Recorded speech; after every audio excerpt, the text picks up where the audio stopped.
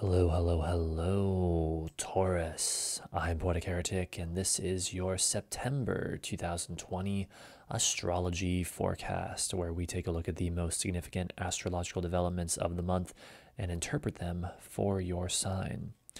And we are doing something a little bit different this month, and that is, rather than my having a written report, I am just going to go over each of the aspects I picked out with you in real time.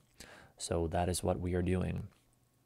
Also, remember that all predictive work like this will be most accurate for your rising sign. So I highly recommend using these videos primarily for your rising sign first and foremost, and then only after that, if you would like, your sun and or moon sign. So with that said, Taurus, let us begin. The first chart that we need to look at here is Mars square Saturn, which, while it does perfect at the end of the month on September 29th, we need to look at it first because this is an aspect that is in effect essentially all month long for the entire month of September.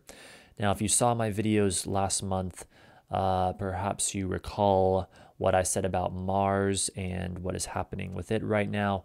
It is in an extended stay in Aries that is highly unusual, and that is because of a retrograde that it is about to go through this month. And this is a very big part of that. So what's happening is that as Mars slows down to station retrograde in the middle of this month, it's holding position right there at about 25 degrees of Aries, as you can see on screen. And as it's holding this position, it is doing so in a square with Saturn.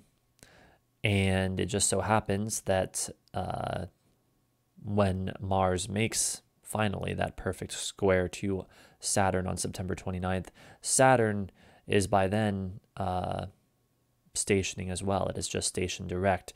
So this is a highly unusual situation. We are basically stuck in this Mars square Saturn energy for the entire month, and it's very frustrating. This is very high frustration energy. And so we have to kind of put up with that this entire month. And so everything else that we go over in this video needs to be understood within the context of this specific Mars-Saturn aspect that we have here.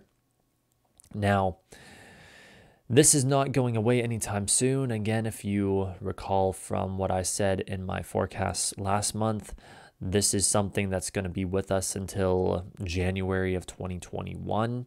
But this specific part of it, the Mars-Saturn square, is especially focused for this month of September. So again, this is very frustrating energy. It's the energy of Mars wanting to push forward while Saturn is holding things back. Mars wants to be very impulsive and take action now. And Saturn is saying, no, you have to do this first, or you have to go through this process first, or you have to navigate this obstacle first. And so it's very like push-pull energy, not easy to navigate at all, but it's highly transformative in the end. So for you specifically, Taurus, what we have here with Mars square Saturn, even though it is not exactly going to conclude anytime soon, what we're looking at is something in the area of how you spend time alone, or your enemies, and or your beliefs, spirituality, ideals, or that which is foreign to you, is creating a stressful situation involving focused action, motivation, desire, as well as authority figures or reality, limitation, obstacles that is pushing you into new areas of activity. And those new areas of activity you will not likely get to anytime soon, because again, this is a very slow moving aspect that we're just kind of stuck in right now. But eventually, of course, we will see these new areas, and those new areas of activity, as well as the areas likely to be affected by this particular transit for you, include how you spend time alone or your enemies, your major relationships, your beliefs, spirituality, or that which is foreign to you, and or your career or public image. So a lot of potential there. But again, this isn't going to be over with anytime soon. I also want to note here that with Mars square to Saturn, there may be a desire to fight that would be best held off for now, because Mars is what motivates us. It's what we fight for and what makes us driven, these sorts of things. Well, while Mars is in a fairly good condition to take on Saturn, being in its home sign of Aries, Saturn is also in its home sign of Capricorn and is in even better condition because it also has Pluto and Jupiter there with it. So Saturn's the clear winner of this fight. So this is not the time to exercise your heroism. Save that for 6 months from now if you can, or at least give it another at least month or two, again, if you can. So that is my introductory note for this forecast, that we have this Mars-Saturn square that is with us all month. And everything else that happens this month, everything else we're going to go over, must be understood within that larger context, that frustration that is happening in the background. So the first major event we have this month, going now in sequential order, is the full moon on September 2nd at 1:22 a.m. Eastern Time. And of course, I should mention all times here are in Eastern Time, location set for New York, and these are 0 Aries charts so that they apply to everyone, no matter where you are on the planet. So adjust your time zone and location accordingly. Now, the full moon this month is in the sign of Pisces. And so, first of all, that is, generally speaking now, creating a nice reprieve or relief, perhaps, from the intensely earthy, focused Virgoan energy that we typically have so much of this time of the year as the sun makes its way through the sign of Virgo. The moon in Pisces is very dreamy, very imaginative, very creative, very sensitive to energy, these sorts of things, very spiritual. And it's also co-present with Neptune, sort of a maybe very wide conjunction there, 9.5 degrees apart, which is the modern ruler of Pisces. And so that makes it even more dreamy and magical and mysterious and all of these things. In addition to that, this full moon is in a rather tight sextile with Uranus. And so there is also this element of excitement and unpredictability, this electric energy that we will have on and around the time of this full moon. So mainly early September, first few days of September, I would say. So that's quite exciting. You know, we may see new developments, innovative developments, even shocking or unexpected developments on or around the time of this full moon. So it's an interesting mix, very dreamy, but also very electric and exciting as well.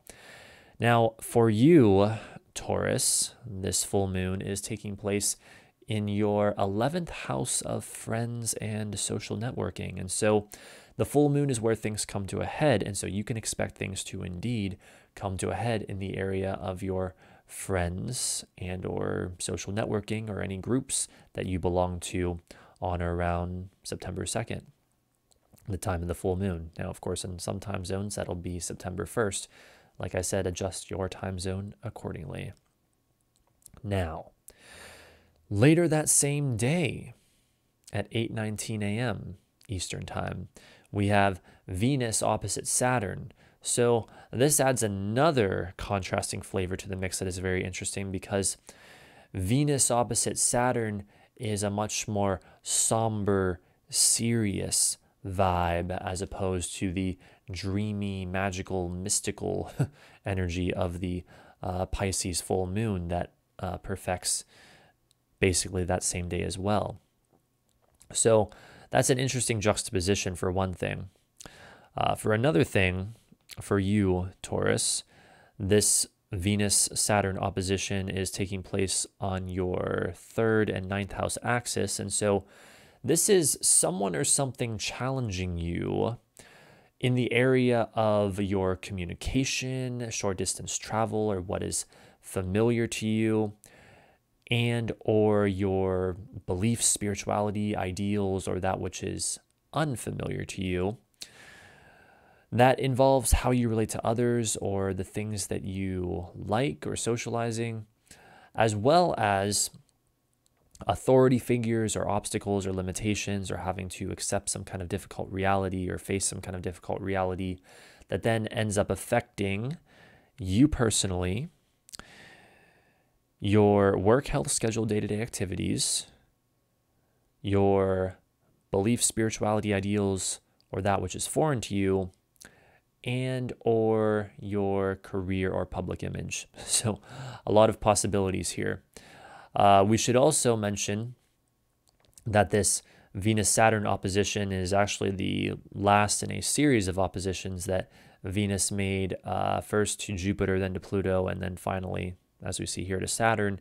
And the previous two happened at the end of August. So this is kind of quite possibly for many of us a continuation of a theme that really picked up right around the end of August and perhaps even the finalization of that theme. Notice also that this Venus-Saturn opposition is activating the Mars-Saturn square that we went over. You can see how as Venus opposes Saturn, she also squares Mars. And so this is some pretty difficult energy. It is true. Mars could exacerbate that challenge with anger, with frustration, with the desire to take action, but being unable to. So just, exercise a little extra caution around that time, I guess would be my advice. All right, so that is what we have there. Next, on September 11th at 4:20 p.m., we have the Sun opposite Neptune. So first of all, the Sun opposite Neptune is more of that contrast that we kind of went over with the full moon of the Sun in Virgo, which is very earthy and practical, and Neptune in Pisces, which is very dreamy and imaginative. And so we're already seeing that dynamic play out to begin with as we look at this aspect. But then we note that, of course, it is an opposition. And for you, Taurus, it's happening in your 5th and 11th houses.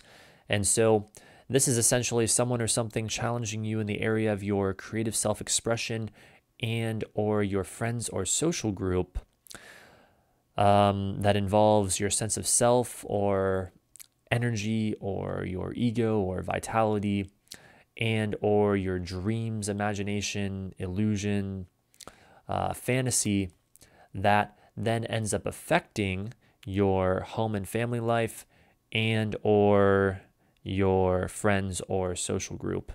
So an interesting mix there we have indeed. Notice also that the Sun in this aspect, in addition to being opposite Neptune, is also trine Jupiter, Pluto, and Saturn. And so some very powerful stuff there indeed. Now, this is indicating the high probability for breakthroughs as well around this time. Trines are removal of resistance and facilitation of speed. Trines facilitate speed, in other words. So the trine to Jupiter, we could see an expansion of one's worldview. The trine to Pluto, we could see deep emotional experiences and inner transformation. With the trine to Saturn, we could see the facing of a difficult reality or the, how do I put this, especially with the trine, I think in many cases the approval of authority figures, because again, remember, trines are breakthroughs. The approval of authority figures, or in a more negative sense, sometimes I think this could be like reality sort of crashing into things, but the Sun is lighting up these realities, whatever they may be. Now, again, remember the Jupiter-Pluto-Saturn conglomeration in Capricorn is in your 9th house, and so it may also involve your beliefs, spirituality, ideals, or that which is foreign to you. So take that for what you will. Next, we have the new moon in Virgo on September 17th at 7 a.m. Eastern Time. So indeed, speaking of the practical energy, it continues into this aspect. This is a very practical and earthy new moon. The new moon sets the tone for the weeks to come, the next few weeks or the next month, the entire lunar cycle. And this new moon, this seed that grows throughout the following month, is very earthy and practical, being there in Virgo, perhaps very analytical and logical as well. So that's one thing. Another thing that makes that even more so the case is the fact that this new moon is powerfully trine Saturn. Only 27 minutes, in fact, that's less than half a degree from being perfectly trine Saturn. And so Saturn things, again, reality, limitation, obstacles, authority figures, these sorts of things are very much connected to this new moon, this new beginning, this next month-long cycle. So we have that. We also have the fact that this new moon is taking place for you, Taurus, in your 5th house of creative self-expression. And so you can expect new beginnings involving your creativity. The 5th house is also where we see love, fun, romance, children, risk-taking or gambling. Any or all of these themes can light up around this time. And with the trine to Saturn, maybe see some breakthroughs involving reality or limitation. And again, that's in Capricorn, your 9th house of beliefs, spirituality, ideals, or that which is foreign to you. So that may be involved as well. All right, the last major aspect that we'll be looking at this month is Mercury opposite Mars on September 24th at 6:47 a.m. Eastern Time. So, oh boy, this aspect. First of all, I can tell you very clearly that when we have Mercury in an opposition to Mars, it's practically screaming at us that this is a time where arguments can happen. Arguments, conflicts, angry words, vicious oppositions between people. It's made even worse by the fact that they're both square to Saturn. So as Mercury moves into this opposition with Mars, it also squares Saturn, certainly increasing the tension significantly. So that's something we can look at on one level. Now, for you specifically, Taurus, as we dig deeper into this aspect, this is, again, someone or something likely challenging you in the area this time of your work, health schedule, or day-to-day activities, and or how you spend time alone or your enemies, and involving communication or what you write, study, talk, or think about, as well as focused action, motivation, desire,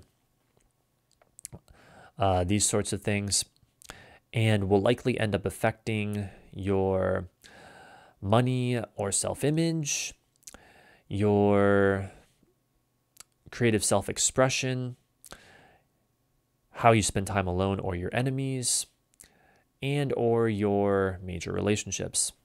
If you can't tell, I'm doing this all in my head on the spot, so that's why I might pause for a second or two occasionally.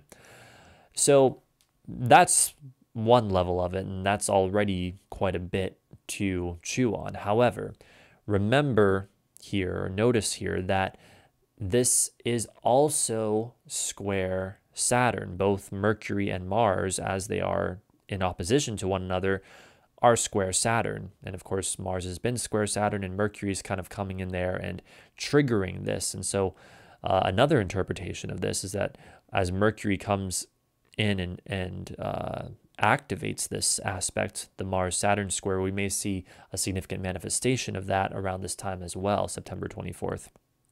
So keep that in mind. But basically, the square to Saturn added to the mix is, on one level, simply increasing the frustration of having to deal with limitation, reality, obstacles, maybe stubborn authority figures. But on another level, if my knowledge of medieval astrology serves me correctly, and I believe that it does, this is a configuration where the idea of a planet accepting the management applies. And that is where the heaviest planet, or the slowest moving planet, sort of takes responsibility for the other planets in the mix. And here that is indeed Saturn. And so what we so often see when a planet accepts the management of two other planets is that planet will represent like a judge or authority figure who decides the outcome in some way, or like mediates things in some way between the two opposing parties, or in this case, it is indeed two opposing parties. Now, that is even more probable in this configuration because Saturn is itself already an authoritative planet. It is an authority figure. And so I think that's what we'll be seeing for many people. You know, this could be for many, and not just for your sign of Taurus, but for all signs. I think like legal cases, you know, with Saturn representing the judge and Mercury and Mars representing the two opposing parties.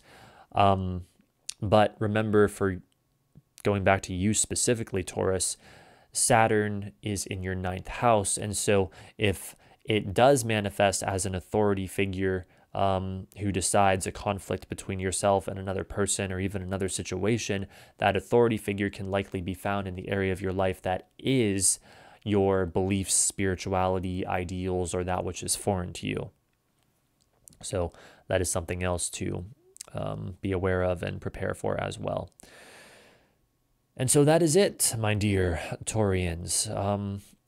So to try to sum this up a bit, I would say, know that September is not an easy month, and I'm not here to sugarcoat shit for you. I'm here to tell it like it is to you, because I believe it is much better to be aware of the reality and be prepared for that than to go into things just believing whatever you want to believe, or you know, it's much better to know what the reality is than my just telling you what you want to hear, because then you're prepared for it. This Mars-Saturn square, I have to take it back to that here, because it all does sort of come back to that. That is so indicative of frustration this month, unfortunately. And it's an energy that we all just kind of have to get used to, and we have to work with it as best we can. Now, I mean, I'm an astrologer. The purpose that I am trying to fulfill is to predict events. It is not to really try to interpret the meaning behind them, but my personal philosophy, sort of separate from that, is that I think that we experience each and every thing that we experience each and every transit, and anything else that can be mapped through astrology that we experience for a reason, for our growth and development, or at least for something akin to growth and development. And so I would say, don't look at this Mars-Saturn square as, oh, this sucks and I wish it would go away, but instead look at it as this is a necessary, ongoing period of transformation. And I also want to say, I kind of alluded to this last month and in those forecasts, but it bears repeating this month because it's so significant. As Mars gets deeper and deeper into this extended state in Aries, remember that that's causing it's causing all of us to spend more time with that particular area of our lives. Now, for you specifically, Taurus, it is in your 12th house, which I'm not going to lie is potentially very rough. It's having to do with how you spend time alone and or your enemies or isolation or illness, whether physical illness or mental illness, these sorts of things. So it's not easy, but it's symbolizing the necessity for a greater amount of time and care and patience and presence with that area of your life. There's more to do and review here and focus upon than we normally might. And again, this Mars-Saturn square that I'm talking about now, this does not go away at the end of September at all. This is with us at least for the next few months. Well, basically, it's, to sort of oversimplify things, it's with us through January of 2021. So we're in this for the long haul, and I know it's frustrating. I know it sucks. I get mad as hell as much as anyone else does, but it is nevertheless the reality, and it's best to work with this resistance as best we can rather than try to push against it or try to, I don't know, just want it to be over with already. Though I can certainly empathize with that as well. So there you have it, Taurus. That is your September 2020 forecast. I hope you enjoyed. If you did, feel free to like and subscribe, as I'm always creating more content like this. I hope that despite the sort of wretched energy that we have here, that you still have a great month of September indeed. And thank you again so much for watching. I'll see you next time.